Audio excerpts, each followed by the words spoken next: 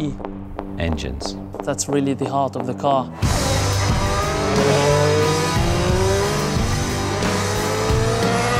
This year we've got a big regulation change, so going from a V8 to a V6 engine with a turbocharger and an energy recovery system on it is very, very different, and of course sounds quite a bit different.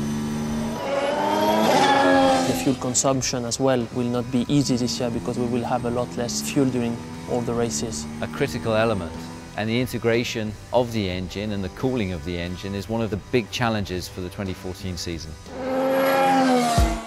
F. Flyaways.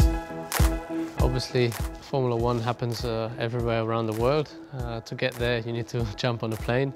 F could also stand for frequent traveller. Yeah, logistically, it's hard for the teams. You know, they have to pack all the cars, all the equipment in containers, basically. They have to be very organised and precise, but it's part of the fun. G. Gears.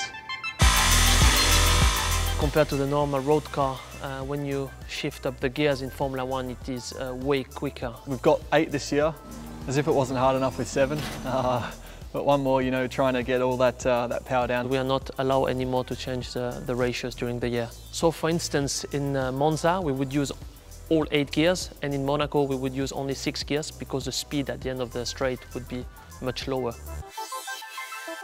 H. So, H for helmet. With the helmet, you can definitely recognize the driver inside the car, and it reflects your personality.